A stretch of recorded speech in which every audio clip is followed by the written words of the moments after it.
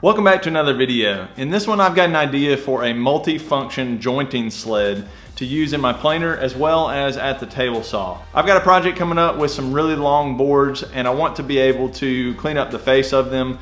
They're wider than my jointer can handle. I only have a 6-inch jointer, so I'm gonna use this sled and my planer and get them nice and flat. The idea came from these Microjig Matchfit clamps. They sent me these to try out and I've got some ideas of how to use them. The basic concept is you use this special dovetail bit in a router that they have, route some grooves, and then these actually hold inside the dovetail groove that you established. So let's get going, let's build this thing. To start off, I'm laying out some of this rigid foam insulation that I like to use with my track saw, and then I'm just cutting a full-length strip out of a new sheet of plywood that I'm going to use for this sled. To make sure that both sides of the piece that I cut out were parallel, I just bumped the fence slightly and ran it through one more time on my table saw. You can use a regular dovetail bit and that will work just fine for this system. Microjig does have their own dovetail bit and it features a roundover at the top, and I'll show you a little bit more about that later. They also recommend to pre-cut all of your grooves with a 1/4-inch bit. This just helps remove some of the bulk of the material and makes the dovetail bit not work so hard. As far as the spacing for these grooves, I didn't have a really set method I was going by. I just tried to eyeball where I thought I would most likely use the grooves and put some marks there and went with it. At this time, I do not have a router table, so I don't have a good way to set a fence and make a bunch of cuts all with the same distance from the fence. So I'm having to do this in a couple of different passes. I started out with my trim router with the 1/4-inch bit to make the relief cuts. I would just clamp down a straight edge and make each of the cuts, and then later I'll come back with the larger router and the actual dovetail bit.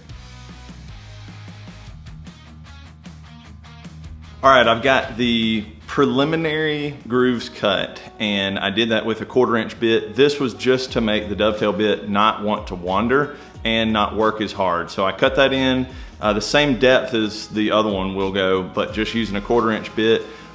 It went pretty well. I kind of did each of those as I set up the straight edge, just like you saw. Now I'm gonna go back and just try to line up the other bit as best I can and cut in the dovetail slots. The reason this worked is the final dovetail bit was slightly wider than the 1/4-inch bit I used to remove the bulk of the material. So as long as I was lining up my straight edge to be 90 degrees to the edge, I could just sight in where I needed to make the cut and it would be just fine. I wanted to show you really quickly how nice and clean this edge is. There's a slight roundover at the top of that bit from Microjig, and they say that it leaves a nice clean cut, and it does. This had fuzzies all over it from the other bit that I used, and that bit cleaned it right up. I've done no sanding.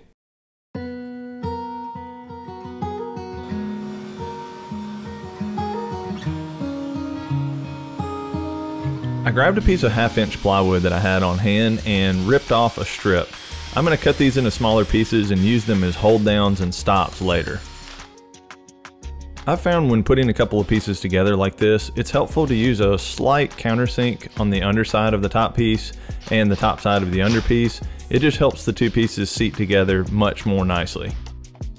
And as far as the placement of these stops, again, I don't really have a rhyme or reason. I was just trying to think about some different sized boards that I would use, and I went ahead and pre-drilled all of those.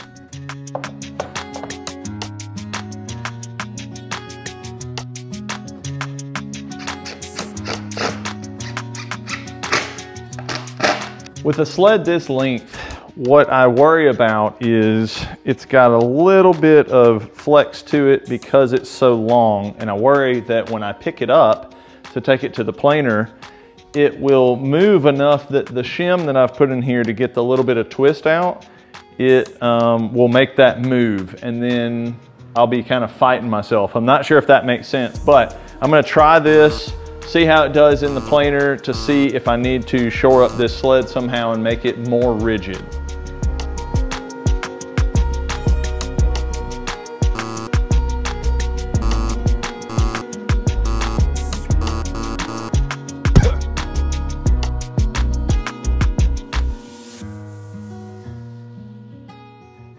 right, I think it's safe to say that will not work. As I was feeding this thing through the planer, it was bending, you know, when it was coming out of the planer, it was kind of arcing and bending when it was going in. And at one point, it was totally separated from the sled down here where the wedge is. So there's no way to know that it was lined back up with how I already had it. So I am gonna have to do something to shore up this jig. Let's come up with something.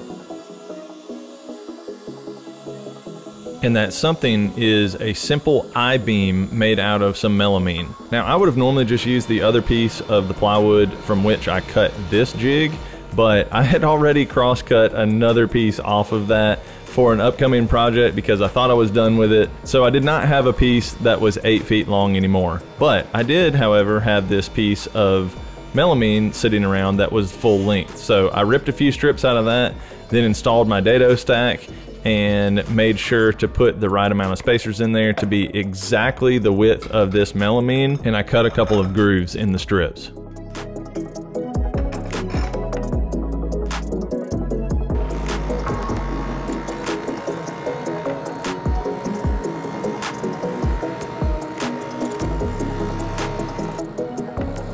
These grooves are going to help me slot the wider piece into them and create an I-beam, therefore creating a very strong, sturdy structure for the planer sled.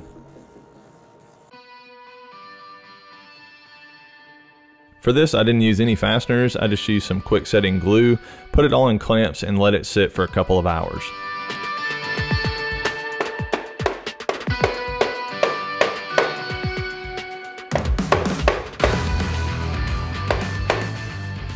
The idea of the I-beam is that it's going to stay much more rigid with those vertical pieces and not cause any of that flexing that I was having trouble with earlier.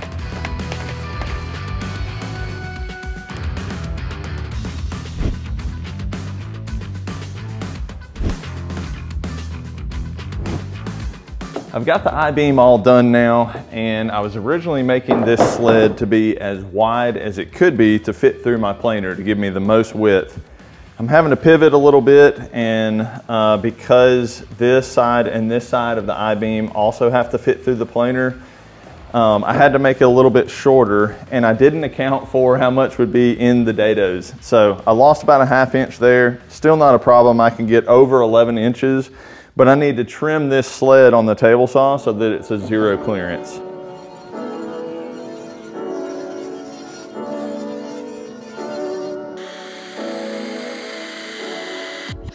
Then I just secured the plywood sled to the I-beam part of the sled with 3 screws.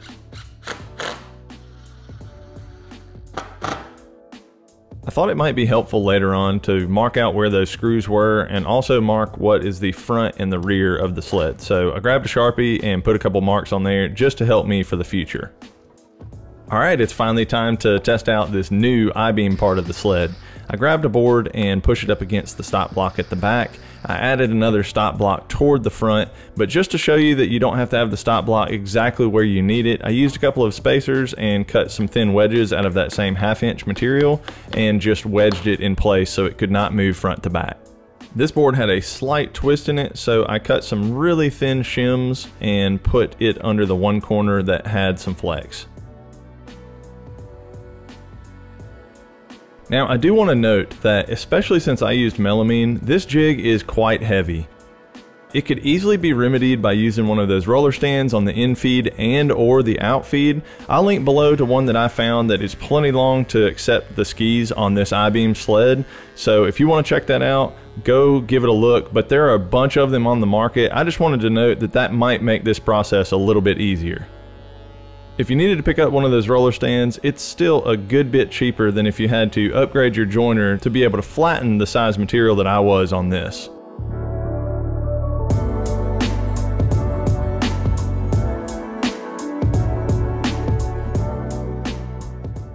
You've got to kind of watch how you feed it through there, especially as it's going in and then coming out, because there's just a little bit of snipe here on the back end. That's no problem, we can take care of that. Now that this side is flat, I can take it off of the sled, flip it over, lower the planer down, and do the other side.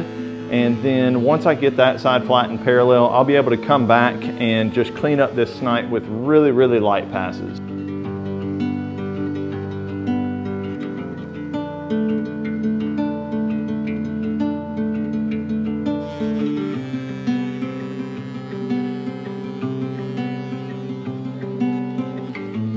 I wanted to show you on the flattest surface I have, this cast iron table saw, how flat this is. It's really flat. And see if I can get it focused here. You can see like there's no sway at all, and there used to be a little bit of twist in this board. So I'm really happy with that. I think it did a great job. I was able to get that snipe out. No snipe in that end. And if it'll focus, no snipe down here. So I'm pretty pleased with that.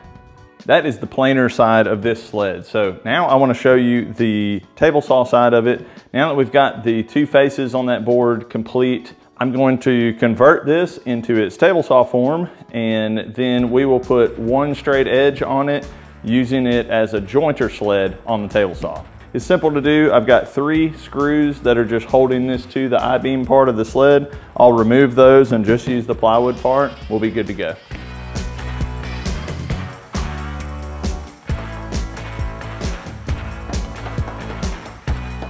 And now it is time for the Matchfit clamps. Get my board here.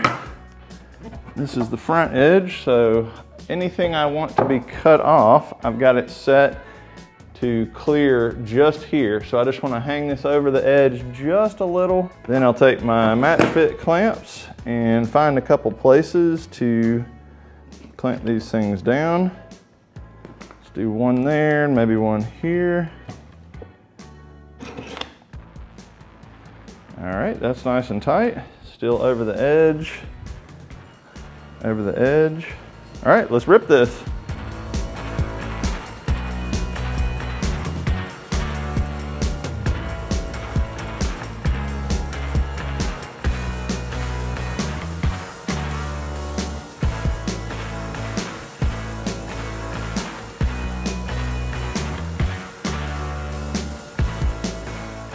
The edge looks great, except you can see right there, I actually hesitated and I must have shifted. So I'm gonna try to correct that real quick.